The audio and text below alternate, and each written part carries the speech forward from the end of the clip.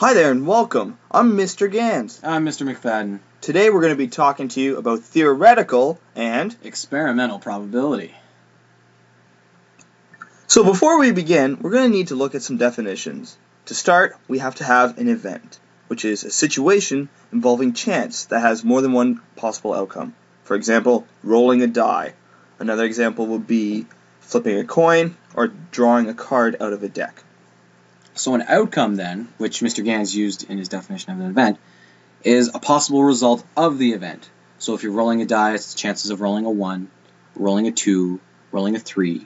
If you're flipping a coin, it's getting heads or getting tails. Pulling a card, you pull the 8 of diamonds. Those are all outcomes to the event. Next, you need an experiment. This is a test to determine the likelihood of a specific outcome of an event.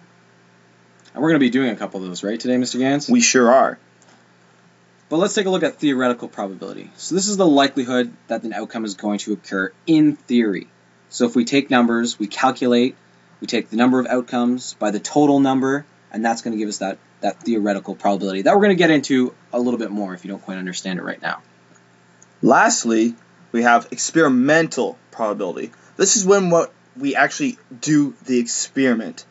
It's the likelihood of a specific outcome occurring based on the repeated testing and observation of results.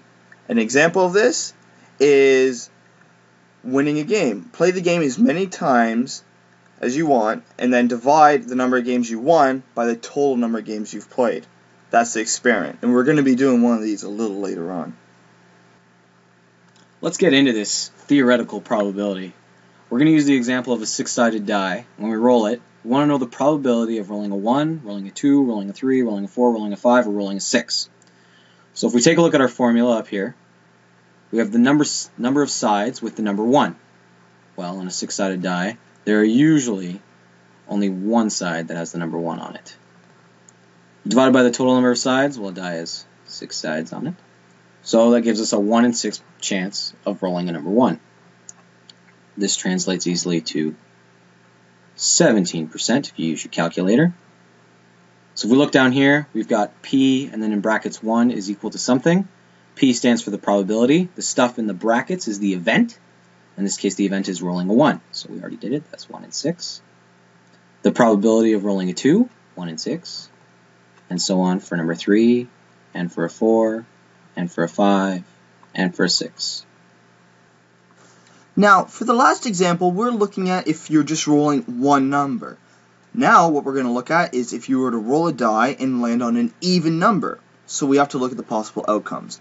So on a die, there's 2, 4, and 6 that are even numbers. That's 3 possibilities.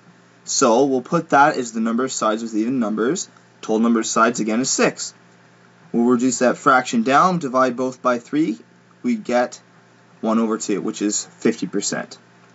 Similarly, for rolling an odd number, we're going to get 1, 3, and 5. Those are all the odd numbers.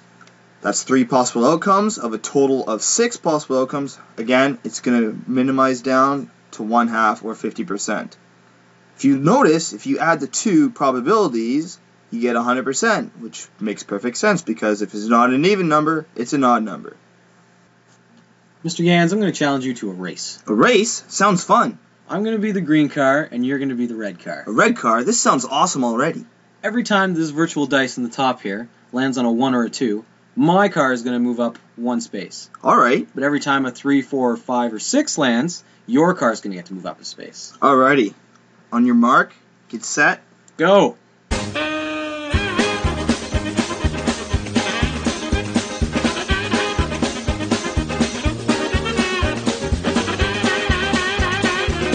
Alrighty, I won! I don't know if this was a fair race. I still don't think this was a fair race, Mr. Gans. Well, why don't we take a look at this mathematically? Well, your car had a 3, a 4, a 5, or a 6, and it would get to move up a space. Whereas your car only had a 1 and a 2. I see where this is going. Your car has 4 chances out of 6 of moving up. And your car only has 2 chances out of 6. You had almost twice as many as me, it looked like. You had 2 out of 3. 67% chance of moving ahead. And you had 1 out of 3, which is 33%.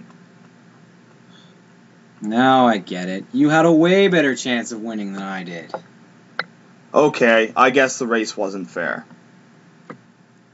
Alright, enough with all your games and theoretical stuff. Let's do an experiment.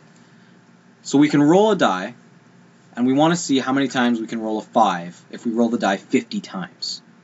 Technically, the theoretical probability of rolling a 5 is 1 in 6. I wonder if we roll the die 50 times if we can actually get the same thing as a 1 in 6 chance. It's roughly 8 5s in 50 rolls that would give us that 1 in 6 probability. Alright, let's see what we can do. So through the magic of speedy video editing, we've come across with 5 5s out of 50 rolls. That's a little less than the probability. Before we said that 1 in 6 out of 50 is about 8. So we actually rolled less than what we would have thought. Alright, so we did our 50 rolls, and if you remember, we managed to get 5 5s out of the 50 rolls. So out of 50 rolls, that's the same as 1 out of 10, or only 10%. So our result was definitely different from the theoretical probability, because if you remember, our 1 in 6 is somewhere close to 17%. What would happen if we tried rolling the die 100 times? Would we get closer to the theoretical probability? Well, don't worry, we're going to do some activities tomorrow, and it's going to help out. Before you come in tomorrow, just remember, theoretical probability is what will happen in an ideal situation. Guess what? We're not in an ideal situation. Experimental probability is what happens when you actually perform the event. And you'll see this during tomorrow's activity.